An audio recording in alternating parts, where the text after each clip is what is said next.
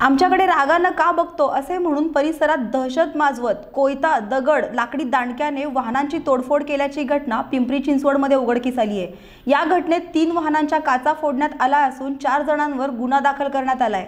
त्यातील एकाला पिंपरी चिंचवड पोलिसांनी ताब्यात घेतलंय। जावेद साबिर सय्यद, भावड्या धोत्रे, वसीम साबिर सय्यद आणि इतर 1 जण असे 4 आरोपी आहेत।